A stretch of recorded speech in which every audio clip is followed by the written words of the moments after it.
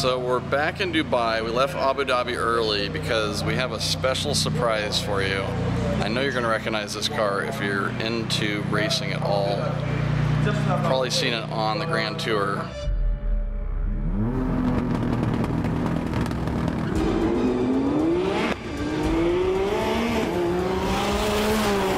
Check this out.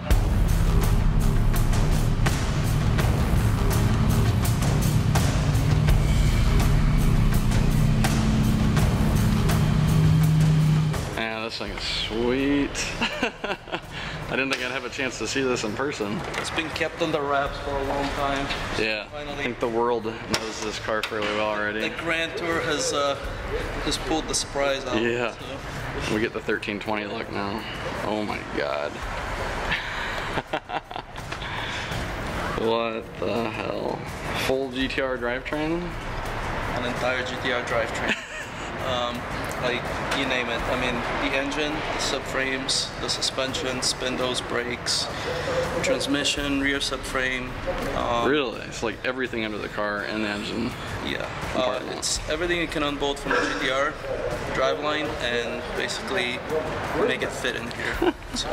And I saw it has the little like air vents on the hood right. too. It has the GTR themed hood, so it's got the little race part bumps here. Yeah, it looks the same from the inside. Yeah, it's really it makes the car like sporty. Yeah. You know? The front bumper, it's really nice accent as well. The whole thing is carbon. Oh yeah. So it's painted over some of the carbon. Yeah, they painted over some of it just to give it a little more accent. Oh, and the hood's carbon. The hood's carbon. Damn, so they had to modify a carbon hood to put those vents on there, and they're functional. Yes. That's awesome. Yeah, they're the original vents from the GTR basically. And I noticed that pretty much all of the front part of the interior is GTR2, the dash. Right. Like the display. Most of the interior, yeah, have been refit. Mix and match. Right. It's got the information display and the speedometer, the cluster. Yeah. So the R switches are functional. You gotta have that. Right. You get the rolling anti-lag on the steering wheel too. Yes. So it runs a Cyvex standalone, so it's got all the functions you would see in a normal, like a crazy power GTR. You know, like rolling anti-lag, launch control. Mike from he works here now, but he used to work for T1. Then he started his own business, Mac Fabrication. But he did the fabrication for all of this. When Wayne was here, they flew him out. As you can see, the intake manifold is like a Boost Logic manifold. Yeah. The plenums have been flipped upside down just to get a little more clearance out of it. Is it air-to-air intercooled? Air-to-air intercooler. You know, nothing crazy. The car on the dyno at that point was making somewhere about 1900. Jesus. It probably with room to spare. So it's got it's basically a T1 engine, Shep Trans. I think it's basically a stage 5, what they consider a stage 5, I think. How big's the engine?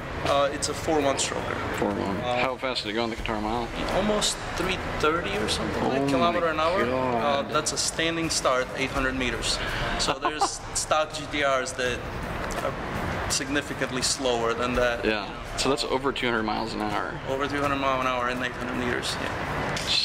It's fast. Me and Saeed, like the driver, did like countless nights of just running it up and down and just going through all the bugs and, you know, just kind of making sure that it's gonna run. And since we've done that, the car's been flawless. When you're going that fast, it's got to run flawless. You don't want to have any small hiccups in an SUV on big sidewall tires. Yes, these are actually like road race tires. Yeah. So they handle pretty good at speed. So it's got a stuff like that. So they're DOT legal. Well, that's impressive. It's pretty neat. It's got the carbon brake kit on it, so it makes. Oh, the GTR carbon brakes. Yeah, it's got the GTR carbon brake kit, which makes it look a lot nicer. Stop a lot better as well. I'm sure. From what we were told is that somewhere about 340, the car may have started to lift off. So it's a good thing. It didn't go over that? It didn't go over that. Oh, so man. Yeah, it still has comfortable seating and and everything else. They sent a GTR and they got a shell back. Everything that can come off the GTR ran into this. What else should we know about this beast? Let's go try it out. Yeah. Should speak for itself. Amen. It looks so cool.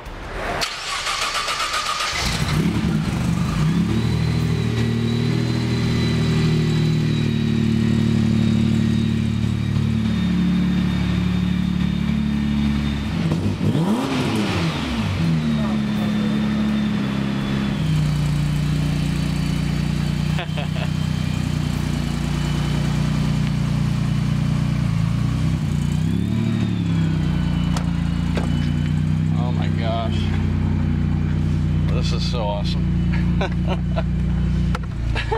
It's got everything GTR in here. Holy cow. This thing has to be crazy to drive. Well, it's kind of odd to drive, to be honest. Yeah, I bet. Torque steer quite a bit. Yeah, it does. What kind of power is that right now, you think? I guess something around 1600. Yeah. Let me roll the window down just a crack. Yeah, sure. You know, it's crazy. It's like not that. It's not a race car. It's not, to be honest. You can hear the GTR transmission's a little noisy, but that's expected. It used to be a sleeper once, but no. Now everybody in the world knows it. Even people that don't know race cars know it. I love that it has all GTR steering wheel, dash. This is so cool. So is it GTR to here, and then patrol? Patrol, GTR, yeah, I guess that's it. Door handles from the outside are GTR as well. Oh, are they? Yeah. Oh, are these switches? I guess Nissan.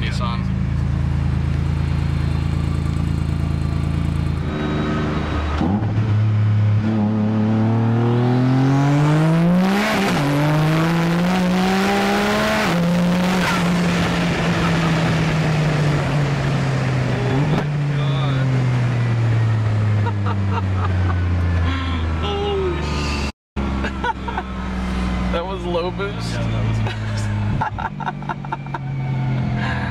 Oh, Jesus. That is perfect.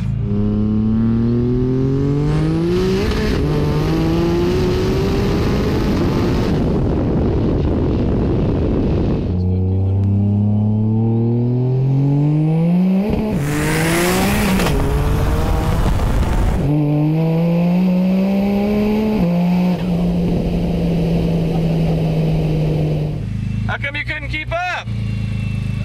I thought he was stopping. So we'll go up one map. Okay. That's boost, that's medium boost. Going up one map, how much is that? 15. So medium boost is 1500.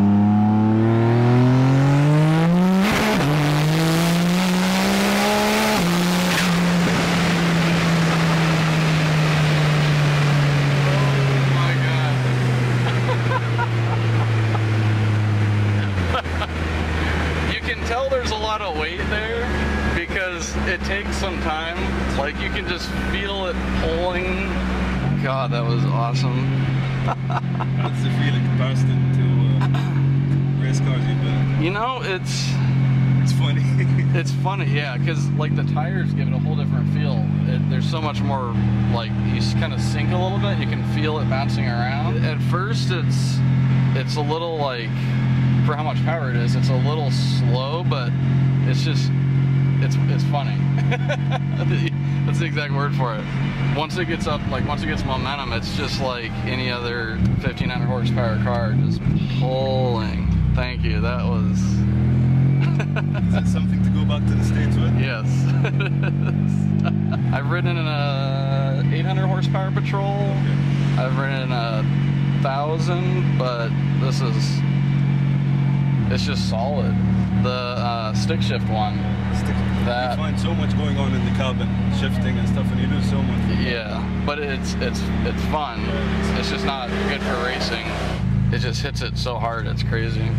Well, I've got a I've got a permanent smile for my 16 hours of flying to go home. Oh my God. 1,500 horsepower in a patrol.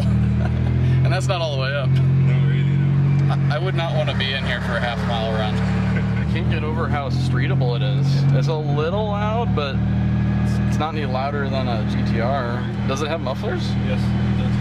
It's just really short exhaust.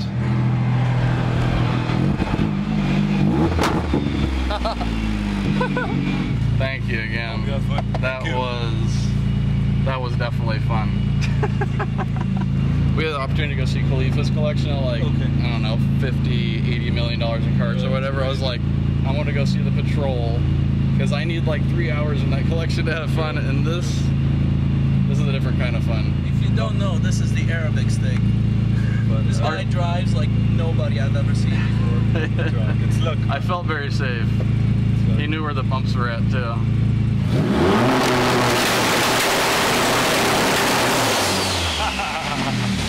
Thanks, man. That was a treat. Thank you again. Thank you.